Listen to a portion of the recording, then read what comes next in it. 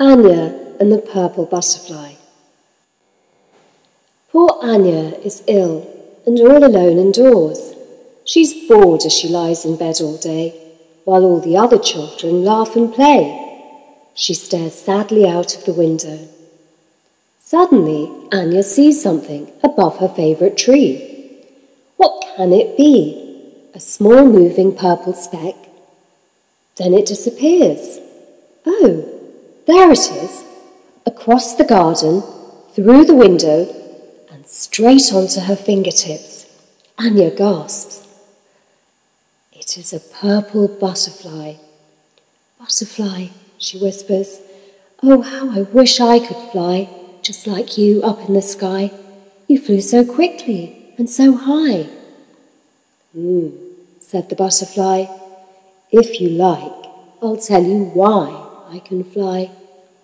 Oh, yes, please, said Anya eagerly.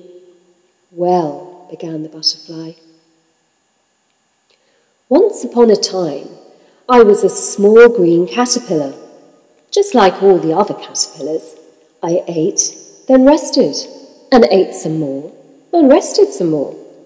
That was all very nice and easy.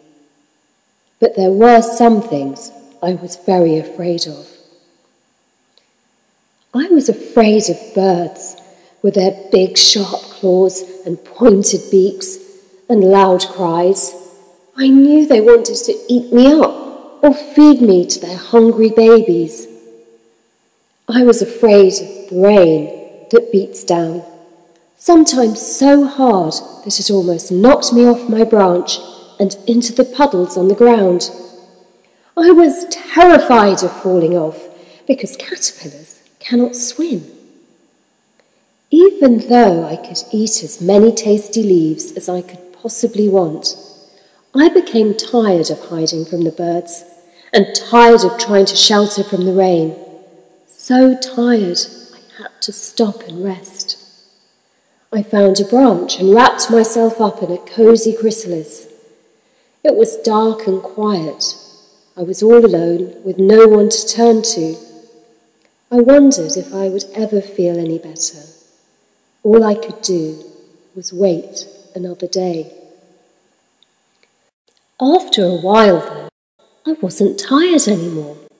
And then I didn't feel afraid. I felt strong.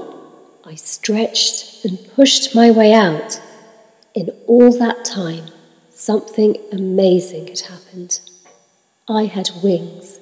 I had become a purple butterfly.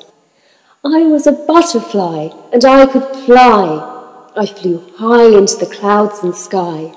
I saw how beautiful the world is and how people smile, happy to see me flutter by. In the butterfly garden, I soared with the other butterflies. We danced amongst the flowers, weaving and whirling. We drank sweet nectar. We all flew high. You see, I was tired, alone and afraid. Then I stopped to rest for a while. Look what happened. Everything changed. It's not just me.